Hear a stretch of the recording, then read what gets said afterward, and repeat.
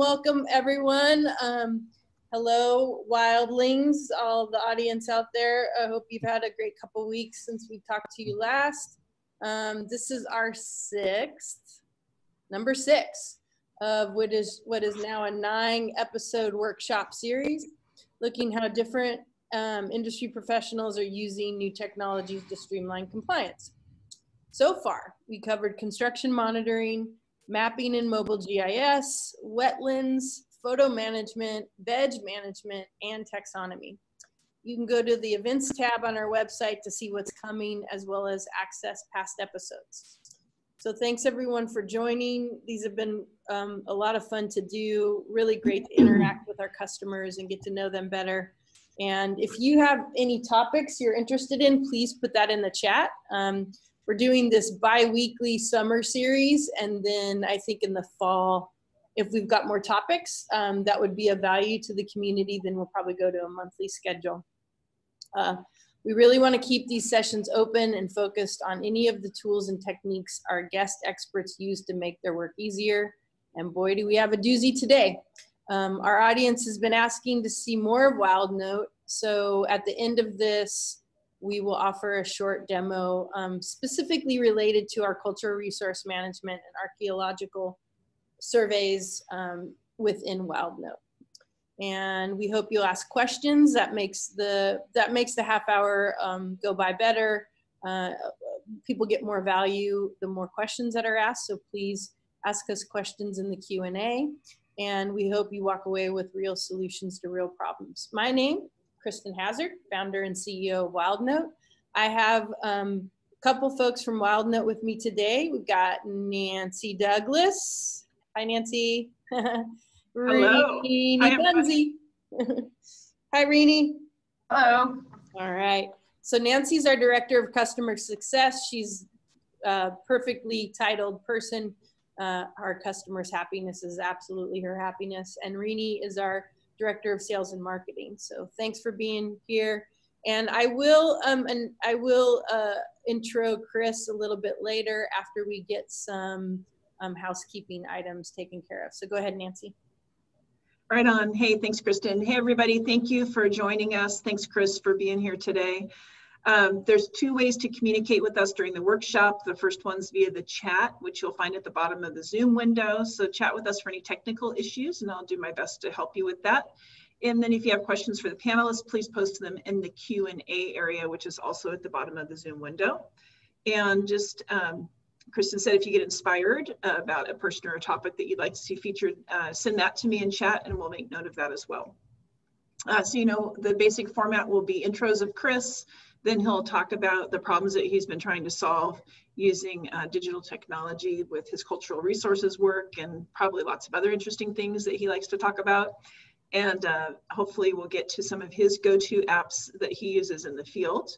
And then we'll have questions and answers. And after that, as Kristen mentioned, we'll do a demo when this is all wrapped up for anybody who wants to stick around for that. And then on a final note, we can't have virtual lunch with you, but we are working with Territory Foods to provide meals to frontline healthcare workers. And we chose them because everybody knows somebody who's putting themselves on the front line for this pandemic. And so for every workshop attendee, there are 2 meals that are being provided, and Territory Foods contributes a 1/3. So far with all of our workshops, we're up to 390 meals that have been provided to frontline healthcare workers. So thanks for coming. We really appreciate it. And back to you, Kristen. All right. Thank you, Nancy. Okay. So Chris Webster, I was thinking of adjectives for him. He's a true champion of digital archaeology. He's an evangelical.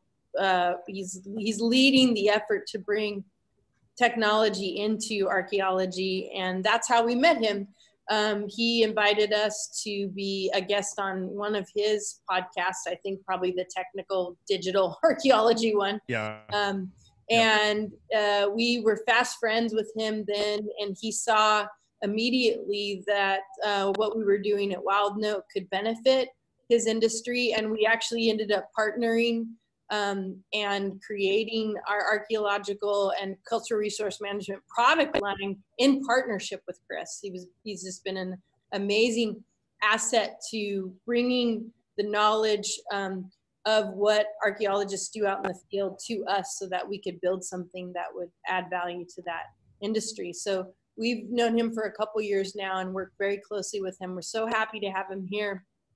I will start with from his education. He's got a BA in anthropology, a master's in archaeological resource management, and he's a registered professional archaeologist. He spent time, this one sounds great, Chris, he spent time on an expedition in the cradle of humanity, the Olduvai Gorge, is that right? Olduvai. Yep, Olduvai. that's right. In Tanzania. That must have been incredible. And he's been a shovel bum, my favorite industry term, in 18 different US states and most of the ecological regions of the country. He's managed 30,000 plus acre projects as a field archaeologist. And I bet digital really comes in handy in something like that. And if that isn't enough, he's also a licensed drone pilot and a licensed private pilot, serving as the squadron commander of the Reno Composite Squadron of the Civil Air Patrol, and is responsible for 48 adult members, 36 cadets, and 2 advanced search and rescue aircraft. I call him the Podfather because I listen to a lot of podcasts, and one of the podfathers of podcasting is Bill Simmons. I don't know if anyone out there knows of him, but he's a sports podcaster, and he was one of the very first to understand the power of podcasting. And I would say in our little world of environmental compliance and archaeology, Chris Webster is the Podfather because he started way before anybody was even thinking podcasts. He started his digital technologies in archaeological consulting, DIGTECH, and the Archaeological Podcast Network, which is also known as the APN, which now has over 18 podcasts with 25 expert hosts and over 100,000 monthly subscribers. That's amazing. That is absolutely amazing. Yep. Managed with Tristan Boyle, the APN is the only podcast network dedicated to education about archaeology. Chris hosts and manages 4 of those podcasts. So welcome, Chris Webster. So happy to have you here. Thank you. Thank you. Awesome. Glad to be here. All right. So we like to start out with getting to know you a little better by having you please share with us a story from the field. It can be anything, a crazy day, a beautiful day, a wonderful day, something you would like to share with us about your time out in the field, Chris? I'll tell you, the one that always comes to mind when I think about a story like this was I was monitoring a site down in Central Florida around Lake Okeechobee, the big lake that's right in the middle of Florida, Central Florida. And there were these sugarcane fields right next to the lake where the sugarcane had just been abandoned by the company. They weren't actually farming it anymore. So the sugarcane's like 10 feet tall. And we're doing this project where 2 things happen. One, we're walking through these sugarcane lanes and there's just red ants, fire ants all over the place, feral pigs and alligators in the overflowing canals. Oh boy. So not only are we dealing with that, right? So we're doing survey through that. But the time when I was monitoring is one that really sticks out in my head because I'm trying to find this location, and there's a bulldozer driver that I was working with in the past, and I saw him. He was up on the other side of one of these big canals, and the canals are overflowing with water. They're just like right up to the edge because nobody's monitoring them anymore and keeping them drained. And the water's all dirty and muddy, so you can't even like see into them. Yeah. So he's standing on the other side of one of these canals, and he's up on this tall dike on top of his bulldozer, and he's explaining to me how to get to somewhere, and I'm having a hard time hearing him because he's like 50 feet away, and I'm getting closer and closer, and I'm like walking through the mud, just getting closer and closer away from my vehicle. And when he's done, he's like, "Oh yeah, and you better watch out for that alligator." And I looked down, and there was this, all I saw was the nostrils and the eyes above the water, probably 3 feet in front of me. So like, and I just jumped like this. My feet slipped out from under me and I landed on my back in the mud. And I thought, that's it. He's going to drag me into the canal. I'm done. But luckily that scared the alligator away and I got all muddy into my truck. And, oh my God, Chris. That was that day. You see those wildlife videos of those alligators controlling and grabbing things from the side there. That's crazy. Well, and that place was like a whole Jurassic Park situation, right? Like they were just left to run wild and just like own the place. Wow. Yeah. Well, thank you for that. So the next segment that we like to go to is problem solved. Basically, This one, we usually try to understand a problem that you were facing out in the field in your data collection and management when you decided to go digital. I think that this is an interesting question for you just because you've been such an advocate for digital archaeology for so many years, but I'm sure you have some examples of even, you know, projects that you decided to use Wildnote on and what problems you solved by doing that. Yeah. Yeah. And well, let me start at the beginning too, real quick, because I mean, I was in grad school at the University of Georgia in 2010. Hey, hold on, you're an archaeologist. The beginning of what exactly? The beginning of my digital, the beginning of my digital journey, so to speak. Okay, so great. I wasn't sure what beginning. Because a lot of archaeologists will get into digital, so to speak, with databases and GIS and stuff like that. But that's all just par for the course now with archaeology. That's just like part of archaeology is doing GIS and mapping and you know, having a database. That's common these days. But in 2010, we didn't have a great way other than the Trimble devices and Windows CE operating system, things like that, to like create some forms and do some things. But in April of 2010, the entire industry changed and Apple introduced the first iPad. We've been doing some small things on phones and stuff, but it just wasn't powerful enough. And I bought that first iPad in grad school. Didn't tell my wife that I put it on the credit card. She was working hard out here in Nevada while I was in grad school, you know, not having a job, spending $2,000 on an iPad. And, but I saw the value of it. And I bought that iPad a week after they came out. And I instantly had the Apple apps on their pages and in Numbers. And in Numbers, I created some input forms for some work that we were doing right there at the school. We had a shallow geophysics class and we were collecting data on one of the cemeteries there. And I instantly brought that out and everybody was like, oh, that's never going to work. You know, they were just skeptical of it. And tell you what, my team collected all our data pretty efficiently and exported it as spreadsheets, brought it into our databases, and were able to do the analysis before the other team even transcribed their handwritten notes. Right. So from that moment on, I was like, okay, well, this is where it's at. And I just kept looking for solutions from designing my own application to using other third-party applications to getting into some other app development until I found Wildnote. And then we started producing those forms, and I've used Wildnote on every project I've done as a company owner and other projects as well for, 3-4 years now, however long we've been having these conversations. So, yeah. So even way back then with pages and, and Numbers. The iPad. You know, I bet that's a repeat story, Chris, you buying new digital devices without telling your wife.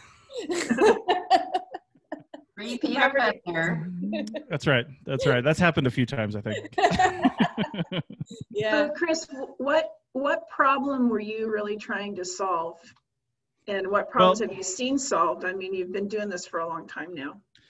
Initially, I was just trying to solve the problem of being left-handed, to be honest. Nobody can read my handwriting. But then I tried solving and really that's kind of a joke, but then it goes into, you know, people are hot and sweaty out in the field and they're writing down these things on dirty field forms, even if you're using like a write in the rain notebook or something like that, which is what we typically use on the East Coast. Yeah. And sometimes that transcription of just trying to figure out not only what somebody wrote, but then, you know, you might type in the wrong thing when you're trying to transcribe that into a database or a spreadsheet or into a form or something like that.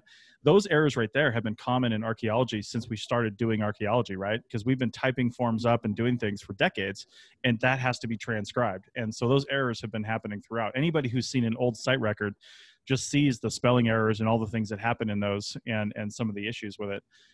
So there's that problem right there. But then there's the next one is efficiency. You know, we never have the budgets and the time to take as much time as we want on these projects. These aren't academic projects in CRM. They have a limited time frame and a limited budget. People aren't getting paid very much. And how do you get them paid more? Well, you have more headroom in the budget to be able to actually have those higher salaries and do those things. You know, that's why this project I'm going on next week. I'm out there with two other companies. We're sharing the workload because the project has to be done quick.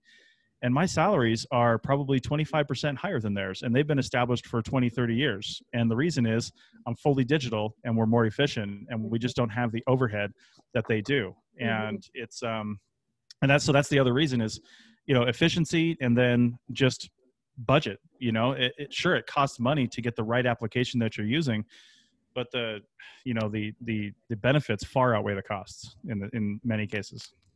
When we talk to project managers about the value they get from a tool like Wildnote, it's often consistent data, consistency in the data, and the type of, the way the data is given to them. And, you know, like with pick lists and so forth, in the actually the data that's chosen from those pick lists.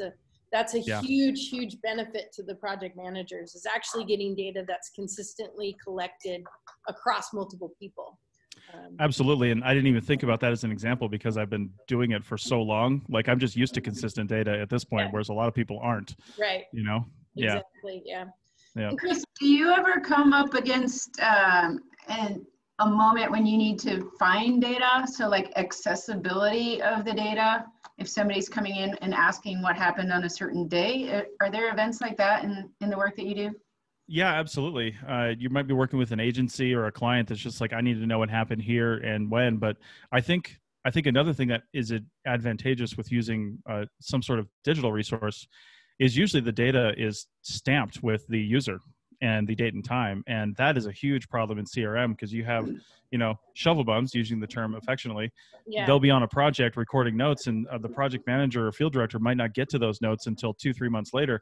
And every one of us that's done that has had that phone call when we were 3 or 4 projects past the one we were on. They say, hey, do you remember shovel test number 503? What did you write here? I was like, I don't even remember that day, let alone that shovel test. Yeah, right. That was too long ago. Yeah. Yeah. So having that data accessible, and not only that, you might not even know who to call, right? Because if you just turned in a bunch of paperwork and maybe somebody didn't put their name on it or they didn't have their whatever, but every single piece of data in the right digital system will have somebody's name attached to it. And that's super handy. Yeah. So handy. Can you talk about the project that you did recently with Wildnote? It was kind of a early COVID situation. Yeah. Yeah. In fact, California was shut down like within the last 3 days of that project. We didn't know if we were going to get it done or not. Yeah. It was on a Navy base out near Ridgecrest, California. And in fact, it wasn't even on the base. It was land owned by the base. So just outside. And that was awesome because COVID, surely California was shut down right at the end of that project, but we had known about coronavirus for weeks up until that point. In fact, I don't think the whole town had any toilet paper. That's the phase that we were in. Right. And so, which made it real interesting. But anyway, that's another story. So so we're doing this project, and I've got 4 other people out there besides myself. I think it was 4, besides myself. And we're doing this project, and everybody was using their own devices. We were all using Wildnote, actually, and everybody's using their own devices. And it was just really handy from a, we don't know anything about this virus standpoint, because I didn't have to take their paperwork. I didn't have to hand them paperwork. I didn't have to even take their tablets or devices back to the hotel room where my wife and she was on the project as well. She's an archaeologist. And we didn't have to expose ourselves to unknown hazards by taking in those things. So we were able to basically manage all the data for that project remotely, because at the end of the day, we would have them just sync their devices. That was part of our workflow. Sync your device at the end of the day, so we have all your data, and then we can look at the site records and make sure everything is consistent when we go out the next day. And that was just really handy to be able to have that. Yeah. Only available with a digital solution. Not only a digital solution, but an online-based one. Yeah, where you can have that cloud service. Yeah. Sorry, go ahead. Did you have to have access to any of like your customer, like you were able to get your data out to them as well? I mean, I thought there was something about that where so we had the client base was shut down. Yeah, we had the client, and they were able to access the data. Our contact there, she had to go home because they shut the whole base down, but she was still able to access the data remotely from her home computer. But not only that, I was a subcontractor on this project. I wasn't even writing the report. I was just doing the field work and the site records, and the subcontractor, during that time, their whole office shut down. So the project, basically the principal investigator, another researcher they had working on information for the site records, and then their GIS department are in 3 different locations, and they were all easily able to access all the data and work together remotely because we had it online in Wildnote. Chris, what about photo management with using a tool like this? Like, what have you found with that? Well, I've said in the past when I've talked to people, I said, listen, even if you only do photo management, on your digital devices, whatever program you're using. If all you did was manage your photographs and create photo logs and photo pages, regardless of where you work, you would probably save a ton of money and time. So photo management is huge because it's such a time suck. You know, over here in Nevada and in California, you've got to put them two up on a page and then put all this data next to them. And sometimes the formatting goes wonky and you got to, you know, it's just to be able to just take the photos and not really worry about where they came from or who took the photo or at what point in the process they even took the photo, and to have it all just populate into the right spot with the right data next to it and all that stuff is an absolute dream, you know. And even if we didn't have any site records or anything like that with this application, I mean, just photo management would save a ton of time. Right. Nancy, you want to check the questions? Yeah, I was. Hi, Ann. Ann Polnow wants to know what other programs are accompanying Wildnote when you conduct your projects. Are you using ArcGIS Collector? What other kinds of, that's a great segue for, what other apps are you using, Chris? So I am not using Collector, and it's mostly because I don't have an Esri license. I use QGIS in my company, and when I have a heavy GIS workload, I just don't have the time for it. I'm a small business, so I actually contract out the GIS work. And when I need it, obviously I'm using a Trimble or something like that. I'm working with the EOS Aero and its capabilities for doing sub-meter recording through different applications. But one application that I've started using more and more for GIS work just on a mobile device, and I think it only works on iPhone, unfortunately, is called Touch GIS. And I think the subscription is like $30 a month, but it is totally and completely worth it. And the ability to just create feature classes and do different things and then export as Esri compatible shapefiles, which I've pulled into QGIS with all their symbology and everything that I put in on the device comes straight in as a shapefile. That's been an amazing application for me. So that's the only reason I don't use things like Collector and Survey 123 is because, well, they're Esri programs and they work best combined with Esri products, right? And I'm not using Esri products. So I try to use open when I can, to be honest. And I try to use, those little more compatible devices. And so you use QGIS when you're using a mapping software? Yes. Okay. Yeah. When I bring all my data in and I have to produce my sketch and location maps and stuff like that, and then send those shape files off to the agencies, I use QGIS. Yeah. Okay. Great. Yep. And then Tim Green would like to know if you utilize Wildnote for architecturally related cultural resources, for example, the National Register of Eligible Buildings. So I don't think we have the forms for that, but I have worked with an architectural historian here in Reno, and I put together a quick form for her to collect data, because that's the nice thing about Wildnote is you can just make a form whenever you want for anything. And I made a form for her that we used just as a one-off on a project. It was a while back, and she collected the data she needed to do the architectural history report here in Nevada that's required. And so that worked out. And again, that is the nice thing about a configurable program is I was able to just say, okay, what do you need? Even if we didn't have like a fancy export like we do on some of our CRM forms, I was able to just get her the ability to record the data virtually. And then I had access to it as the person running the project. And, we could stay on top of what each other was doing. And that was, that just made it really easy to manage. So what about the Missouri project? That was architectural. Yeah, that's right. So for the barn. There was the barn and farmstead forms, and then there was actually an architectural another form as well. I can't remember what it was called, but we put those together for the state of Missouri for a company that was working out there, and those were fun. So I guess in that case, we do have some official architectural forms for that state, and they did thousands of data points out there. I mean, it was a lot.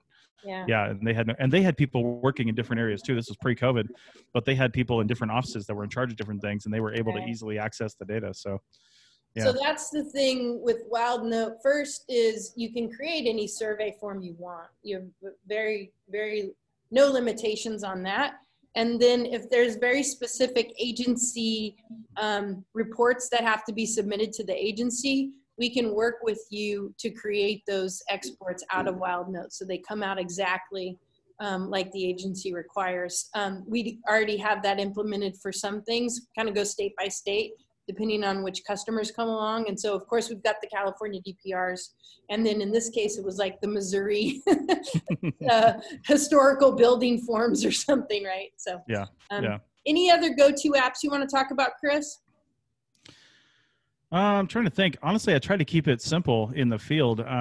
There is one that I used to use, but now with Wildnote's documents feature, I actually don't use it anymore. But I used to use iAnnotate, which is a great PDF reader and organizer because it will store stuff inside, but also you can link to Dropbox and other stuff like that. iAnnotate is a great PDF. Not only PDF reader, but you can annotate on the PDF. So if you've got previously recorded site records you want to store on there, or something like that, you can take notes right on the records, which I've done in the past. And what about your sketch tool? Don't you have some fancy sketch thing that you use? I do. I use Graphic for sketching because certain applications don't have Sketch yet. But I use Graphic, which again I think is an iOS only, unfortunately, but it works really great. And on my phone, I've used it to, you just take a picture of an object. That's the easiest thing to do.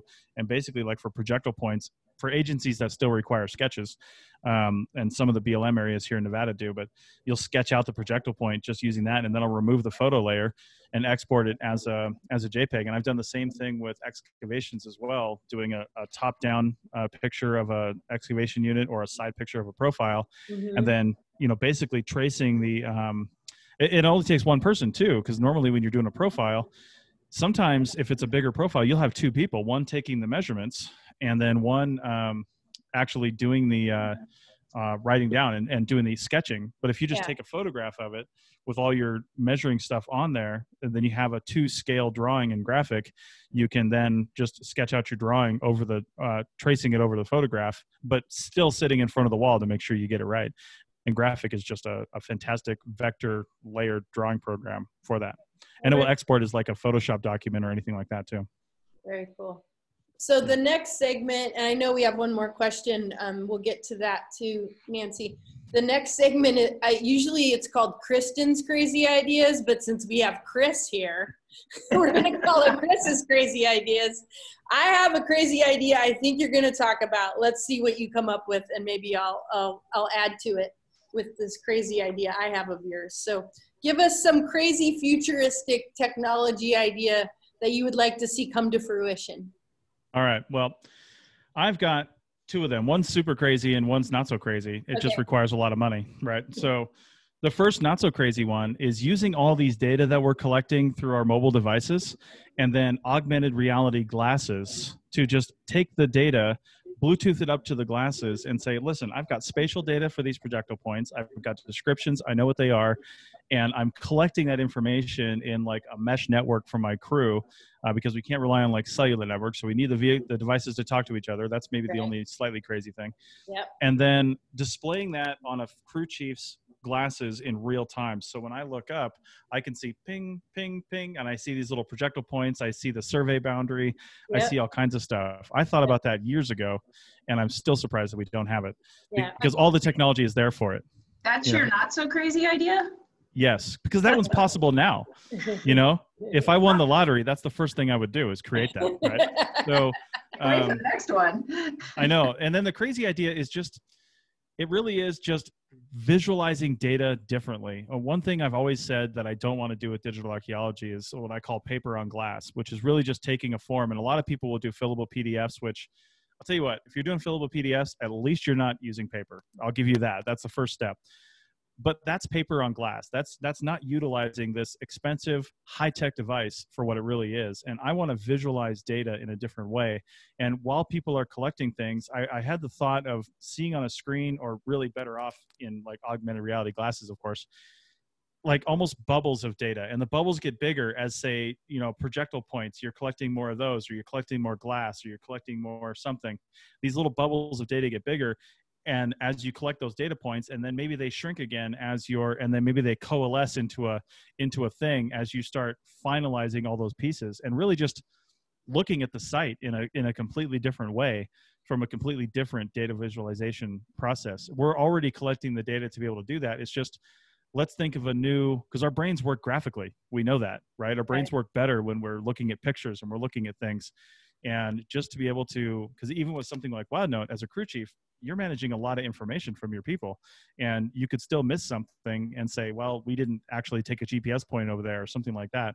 So having a better way to visualize all that, I think would be interesting. And that's that bubble concept. I can't get it out of my head for some reason. I love that bubble concept. I like the bubbles kind of coming together and forming apart as you want to combine. And right. see. Yeah, that's very cool. Yeah. Nancy, you want to ask the question? Or Luke, who's on the East Coast, says, what a utilization for artifact cataloging on Wildnote and associated other apps that would work well with it? Well, artifact cataloging from a site standpoint is what we do in Wildnote, you know, right? Like, especially in like California has the artifact log, and just keeping track of those artifacts is super easy, you know, and you can do it from multiple sources and then, you know, bring them all in, because we record artifacts in a number of different forms, honestly, and then bring them all into one at the end. So from that standpoint, it's okay. But I don't know if Luke's talking about like laboratory artifact cataloging or anything like that. But that wouldn't be a problem, because you can just create the forms that you need and then use them in a laboratory situation and record all that information. And the nice thing is you can even move it through different stations, and people could, you know, you can use our status updates to say, you know, this is the initial status for this artifact collection that we collected in the lab, and then move it over to here. Somebody else opens it up, changes the status, and then somebody else finalizes and reviews and changes the status there. So yeah, I think if I answered this question right, the possibilities are definitely there. All right, so I ended the poll. Rini, can you see the results? Oh yeah, let's see. Looks like most popular area that people are conducting their cultural work in this group is West California, with 8 people collecting data here. Northeast, what else? There's a lot. I mean, people are everywhere. Yeah. And yeah, so very nice smattering of participants here. Southeast, Southwest, Pacific Northwest. Great to see so much participation, you guys. I wonder if the Hawaii, Alaska was Hawaii or Alaska. It's probably Alaska, because Ann Polnow is on it. I bet that's it. I bet that's it. Yep. Yeah. Well, so thank you so much, everyone. We are now at the end of our time of our half-hour Lunch and Learn series. We will stick around, and Chris actually is going to show you some of our cultural and archaeological survey forms and functionality on Wildnote. So if you want to stick around for the next couple minutes, we'll do that. Our next webinar is Tuesday, September 8th. And we'll be talking about stormwater, also known as SWIP. I've also heard it as SWEPP. I don't know. So we're going to talk with Nathan Wright, who's an environmental specialist with Citizens Energy Group, water utility out in the great state of Indiana. If you'd like to connect with us on social media, you can find us on LinkedIn, Instagram, and Facebook. And ping us in the chat if you would like to talk to us about using Wildnote for your compliance projects. We are a compliance platform, which means you can do any kind of compliance work on the platform.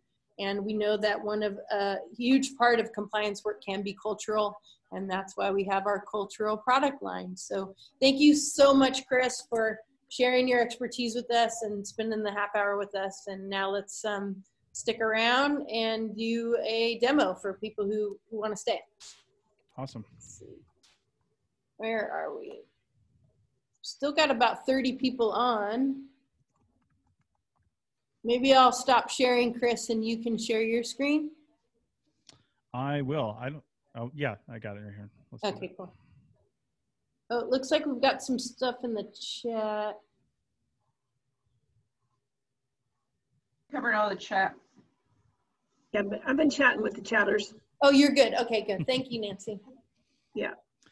All right, so I'm going to get right into this. If people have questions, I'm sure they'll let me know, because I have about another 20 minutes I can do this.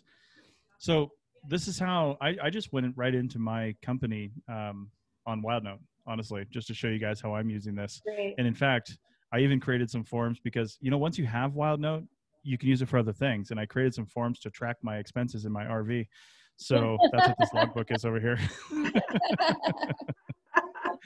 Yeah. So, but anyway, we mentioned that one project, like that China Lake project, for example. I'll go into that one.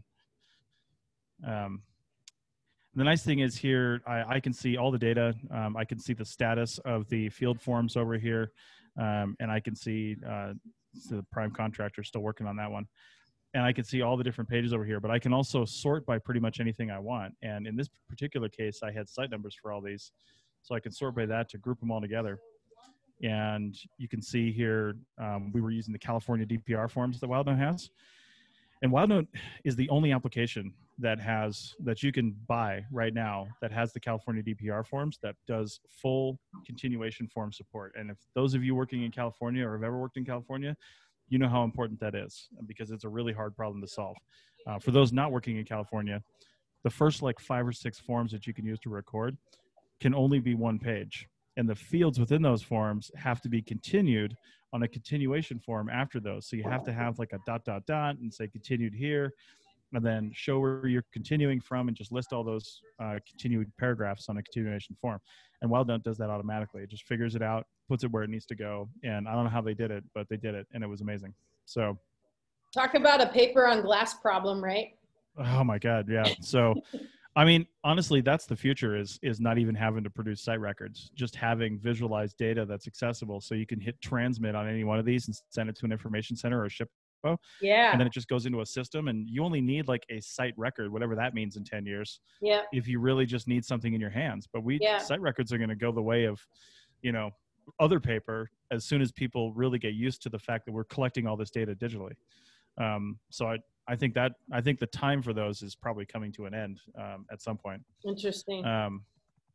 But yeah, the nice thing is here is, as a project manager, I can come through and again see the status. I can quickly review the forms and edit them if I need to, change, add information. I do my entire workflow on Wildnote. I don't do any printing. I don't do anything like this project I said I'm working on next week.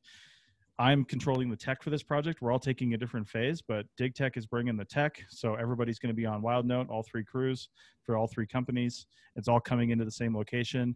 And they're like, well, so you can export these as PDFs, but then can those be edited? And I was like, why would you edit those? Because you're doing all your editing within Wildnote. You're only exporting PDFs when we're ready to send them to the agency, in this case, the Forest Service. So all the work can be done here by anyone that has access to it. You can see we have repeaters. This one had a ton of features on it. So however many you have is however many you can do. I've done sites that had, 80 to 100 features on them, and other sites that had, 1 feature or no features. Right. Same thing with artifacts and stuff like that. So you can see everything going down the line here. And then when we get to, I just got to show this for people that are still on. Yeah. Still got 27. Previously exported reports. Nice. And this is where Wildnote really comes into play here. And a system like this is, this is already exported. We'll show you the exports in a minute, but I just want to go straight to and show you what this thing looks like. And the nice thing is, like, these were exported a while ago, right? And they're still here. They're still available. There's no problem with archiving. I don't have to run over to a file cabinet or something and say, hey, look at my piece of paper. I know exactly where they're at. I don't have to worry about a file structure on my computer or, somebody else that didn't sync it to the company server or something like that. It's just accessible right here with our security protocols. And this is a massive site record too, which is why you see this bar. I'm on great internet too. Yeah. And this bar is moving real slow because it's crunching through a lot of data. I wonder how many pages this is. It's 30 plus, I think, with all the photos. Yeah. While this is loading, Chris, that's what I noticed with a lot of newer customers, is that they don't want to manage the complete digital life cycle on the platform. They'll often export down to their servers and then manipulate the data. So now you've got a mismatch of data from the source system and the final reporting, which we, obviously we want people to stay within Wildnote so that that becomes the source of record that you can always go back to easily and find. Yeah, and that being said, you can also export all your data and have it if you would rather have it somewhere else. Right. But there's no problem keeping it in Wildnote. So, right. And that's another thing I think that'll change too, is people getting comfortable with that. Yeah. Comfortable with leaving it in this situation. And if for some reason they close their company or they merge with somebody else and they want to get rid of their Wildnote subscription, they can just download all their data and be done with it. Then they're and it's done. human readable, and it's not in some weird file format that you're not going to be able to get to. That's another fear that archaeologists have. But this is the this is the site record, and you can see it automatically did the pages here, page 1 of 32. And this is the primary form for California. And then you go to the archaeological site record, and you can see some of these fields say see continuation, because there's only a limited number of characters that you can put in there to keep this down to one page. That's how we've designed this. Yeah. And then certain forms you can have multiple of, like these linear feature records. You can have more than one of these because they're a special type of feature form in California. Right. We had several because this was an old airport that we recorded. And then here you can see where the real change happens between this program and other programs. Like, sure, you can put together forms in Survey 123. I used to use TAP forms before I knew about Wildnote. You don't really put together forms in there, but you can export into like a mail merge document on Word. But still, you can't do this. You can't do this unless you're going to do it manually, or you're a developer, a software developer, and you know how to do those things. Because this says right here, here's the things continued from the primary record. Here's the things continued from the archaeological site record. And it tells you, these are the features. You know, you go on down the line past the features. Here's your cultural constituents, your disturbances, and it just says continued, and it's perfect. And it tells you exactly which one you're looking at. And it's just, it's amazing. And then keeping with the format, we next go to the sketch map. And to do these, I should zoom out just a little bit. To do these, you know, your GIS department, while you're working on the site stuff, this is a separate form. So they can come into this form, they can create their sketch map and then just upload it as a JPEG or whatever they want. JPEG is probably best, straight into here. And then Wildnote does the rest of the formatting. It puts the, you know, all this information is on a form. They just upload this as an image, and Wildnote has formatted this to show up on this form perfectly. Same thing with the location map. And then you come down here to the photo record, and here's where another super cool thing happens that we're able to do. And this is in our custom CRM forms too. This doesn't happen just naturally. We've put these together like this, but I was thinking, again, try not to think paper on glass and trying to think outside the box with how we're doing site recording with the digital method. In a lot of cases, you'll have a crew of 4, maybe 3. You'll have somebody filling out overall paperwork, you know, big site information, somebody doing photographs, and somebody doing GPS work, right? And maybe another person helping to record artifacts and features. So you've typically got like 3 different people, maybe 4, going to every single point on the site. Well, I was like, why are we doing that? We have a device that'll take photos. We have a device that'll do a GPS point in some cases. And that might be the only thing that people have now is a separate GPS person for various reasons. And we have a device that will record all the information. So in all the forms, whether you're in an artifact form, linear feature form, archaeological site recording form, and we do this for the Nevada ones too. But regardless of what form you're in, or even the photograph record, you could just be in that. There's a form for that. Wherever you take photos, it doesn't matter. It all comes back to the photo record here, and it sorts by date and time. Yeah. And so you see all the information that California requires. This one ended up being about 2 pages. And then you see all the photos in the same order that they were on the record there. And again, this is all the information required by California. The Nevada ones look different because Nevada requires different information. The BLM does. Right. So that's amazing. And again, if you just printed out the photo logs, imagine how much time you could save. But so this is it. This is super cool. I'm going to be using the Nevada version of all this. The California one is just a little bit more flashy because California itself is a little more flashy. Yeah. So I wanted to show that one. But the Nevada one is really similar, and I'm putting that together right now. I haven't actually set the project up, but I'm going to be inviting in, you know, 2 other companies and their employees to come into this project, and hopefully help show them the glory that is Wildnote as well. And then have them take that back to their companies. But the nice thing is we're all doing this together, and it's a collaboration unlike one I've done before, and one I think wouldn't be possible without a system like this, because as I said, we're splitting up the field work in thirds as far as acreage goes, just because this client is really tight on time. And then my company is doing all the site record preparation, and we're collecting all the data through Wildnote from all the people. Another company is writing the report, and she's going to be pulling out report data from the site record data for that has been collected. And she's in Utah, Salt Lake City, Utah, or really Ogden. And then another company down in Moab, Utah, is doing all the mapping work. So they're taking all the mapping data from the field crews. They're producing the sketch maps and location maps. Yeah. And everybody is uploading from 3 different locations information into Wildnote. Nice. And not to mention, I'll be finishing up most of the site records as we're traveling in an RV across the country to the East Coast. So, you know, we're managing to get this project done within the client's time frame, exceeding the client's expectations, from 3 different companies, bringing all this information into a single report. And I can't think of a time frame in the past when we would have been able to do that without this sort of collaboration. It's like, without welcome this sort to of the technology. future. Yeah. Welcome to the future, people. Well, Chris, I know you got to run off to a meeting.